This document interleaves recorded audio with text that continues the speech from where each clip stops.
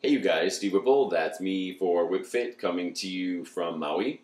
I hope you're having a good day. I want all of your days to be good. There are 7 of them. I hope they all are. Every day I try to be productive, and some days I'm more productive than others, and today was an especially productive day. I got to teach some classes with some rad people that I love, train some clients that I look forward to training, and I've been wanting to make this message for a while, and I just haven't done it. So on a day of feeling extra productive, here it is.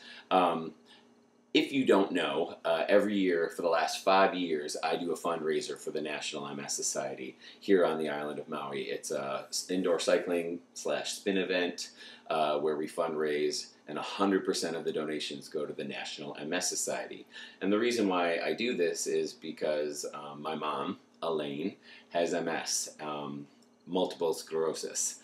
It's tough to say. Imagine if you have it and you have to say it. I think that's probably why they shortened it just to MS, because who can say multiple sclerosis all the time?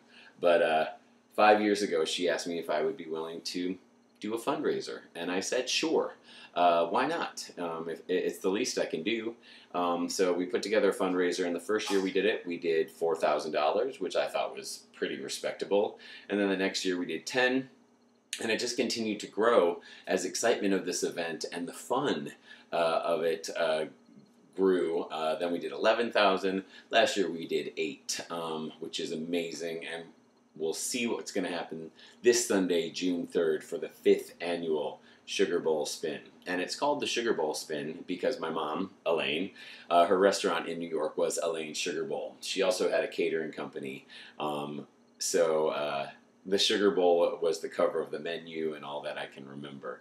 So that's what it is, and I hope you can donate. A GoFundMe is going to be set up very soon. You can also message me on YouTube, Instagram, Facebook, Facebook Messenger, mail me a letter, send me a postcard, send smoke signals, whatever you want. Any way that you want to get in contact with me to donate, I will figure out how to connect with you. But I thought to myself, well, maybe everyone doesn't even know what MS is, because I know when my mom sat all of us down, my sister and my dad, down at the dining room table in 1992 when she was diagnosed.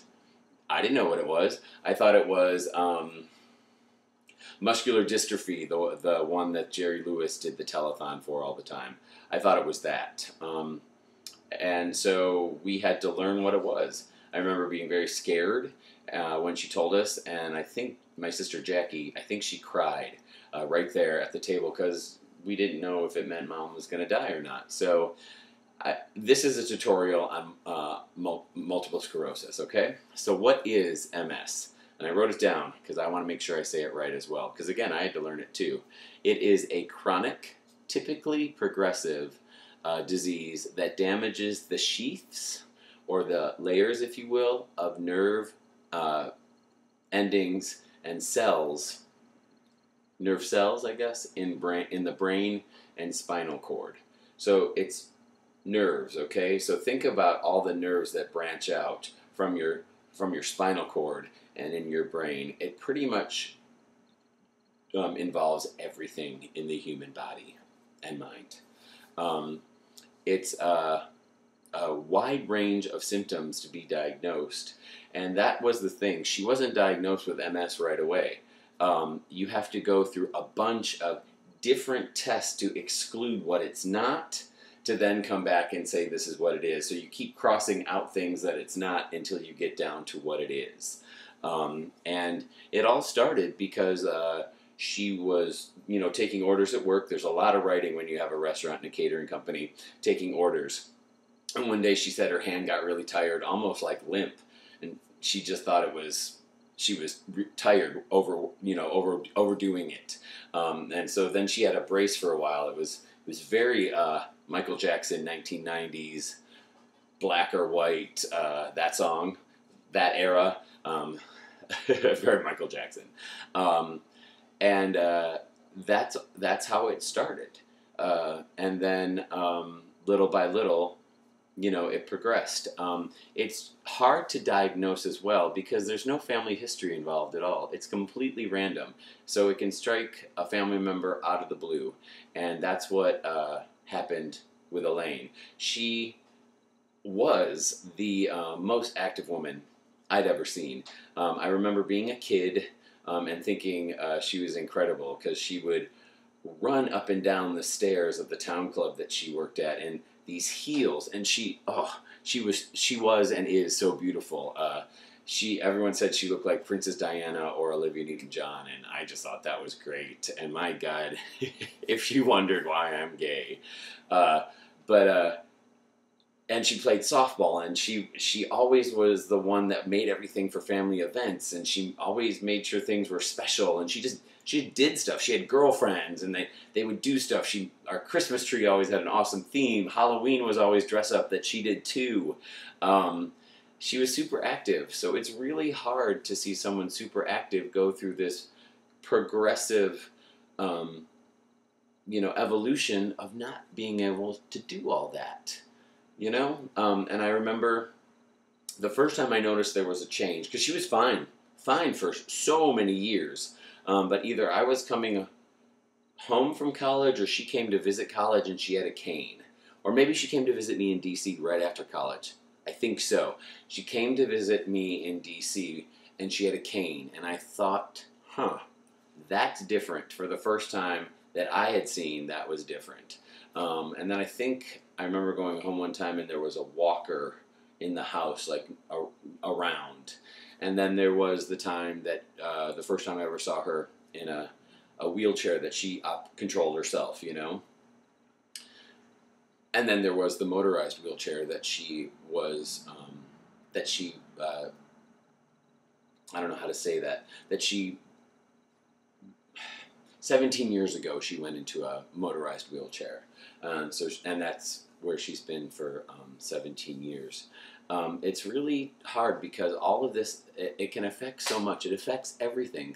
There's speech impairment. She used to joke, like, people would probably think she's drunk because her speech was slurred. Muscular coordination. Again, her spirit is amazing. So, you learn to laugh at things, because if you don't laugh, you're going to cry, so you laugh. And I remember one time being home, she was trying to eat soup, and her hand was shaking, and it was going all over her face, and she started laughing, and when she laughs, she can't breathe, like, it's cute, it's not bad. So she laughs, and her laugh makes us laugh, and it was actually funny. But the reason wasn't. There's, the eyes, there's vision stuff. It weakened. She now has glasses. And fatigue.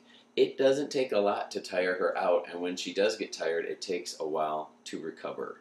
Like days. And then, the fact that physical therapy helps. She does physical therapy. She'll go through bouts where she's okay. I remember one time, not that long ago, she said that she had taken a few steps. So that's how random it can be. A few steps out of her wheelchair, like walking. And there's medications for it, and medications can help, but there is no cure for multiple sclerosis. You have to learn to live with it, and most of the time, you die from it. So she's been battling this since 1992. The other half of this story is my dad, and my dad's amazing. The caregivers go through a lot too. He's had 2 rotator cuff surgeries from years of lifting her up and down out of wheelchairs and into handicapped accessible vans, and he's been by her side even when things have changed between them. Because imagine if things up here change, things down there change as well. And that's a lot to sign on for. And, that's not the woman he married all those years ago, but it's the woman he's married to. It's a lot. My dad's amazing. Amazing. Any caregiver of any type of disease or health issue that someone has affects the family around them. So my dad's a warrior. So that's a little bit about, factually what MS is, but then it's also what it means to me. And it means a lot to me, It's truly been the battle of her life. They built a home because our 2-story house in the center of town was not gonna cut it. That old old Victorian style home was not going to allow her handicapped accessibility like the house that they built with low counters and stove that she can reach and wide doorways and bathrooms she can roll right into the shower. So they planned early, and she has a very comfortable life. Her mind is still 100% active, and that's hard when your mind tells you that you want to do something and your body can't carry it out. She's still a mom. I joke all the time, her mouth, for better or for worse, still works just fine. And just the other day, I was called to inform that when I wanted to call to apologize for something she did not care for that I did, that she would receive my phone call, which I called her like immediately after. She's still a mom, and she's my mom. And she's been my favorite person forever. She has been my absolute favorite person forever. So it's been the battle of her life, and it's been the battle of ours, and it's changed our life. And like most things that are originally a negative, if you can get through that and see it on the other side, there's usually a positive. And the positive of this is that I get to do this for her, and we get to interact on this level in the fundraiser capacity. And she's FaceTimed with the group last year, and she gets really excited about ideas, and she writes letters every year to thank people. It takes forever. They're sloppy as hell, but she writes letters to the people that help support this. It gives her something to look forward to. She's always part of it, and she's real proud of it. She's real proud of it. So in life, you got to take stuff that's handed to you that's bad and figure out how you can live with it and make it better. And this is how we've done it. So the 5th annual Sugar Bowl spin is coming up. Please consider donating. A GoFundMe will be set up, like I said. You can Facebook Messenger me. You can Instagram me, whatever, YouTube me. 100% of the donations go to the MS Society, and we are going to do this for Elaine. So hashtag for Elaine or hashtag end END-MS. Thank you for your time. Yeah, thank you. Have a good rest of your night. You guys are the best. Do it. Aloha.